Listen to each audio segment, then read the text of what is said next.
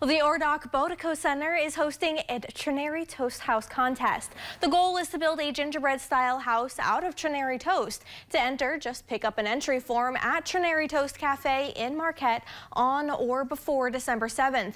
The cafe will provide 2 discounted bags of toast for your house. Folks can enter individually or as a group. Organizers say making a house out of Trenary toast is a fun challenge. It's interesting. It's a little more challenging in some ways than gingerbread because it's so thick, and I couldn't figure out how to make, for instance, the roof of it, so I made a brittle that has Trenary toast crumbs in it.